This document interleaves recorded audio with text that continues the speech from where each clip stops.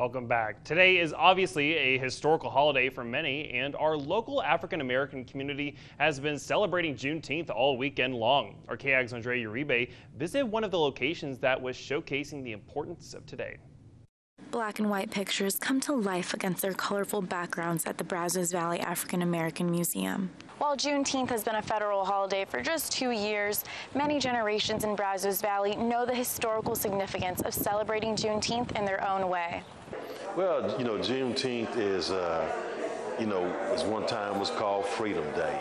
One time was called Jubilee Day.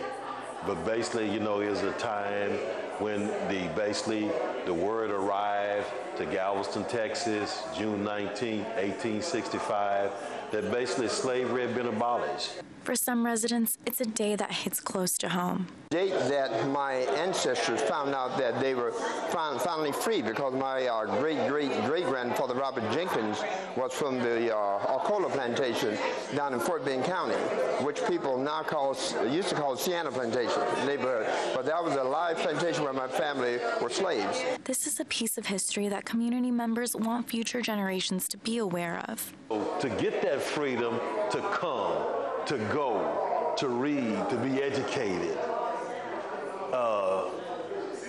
Sometimes I guess we can take that for granted because we've never not had that denied to us. A day like today brings history to the present, reminding residents to never forget the past. It's to celebrate the fact that you are now free and you can go about your livelihood and do whatever you want to do and carry forth your dreams. And my dreams became manifest in going to Texas A&M and becoming a distinguished alumnus. Andrea Uribe, KAG's News.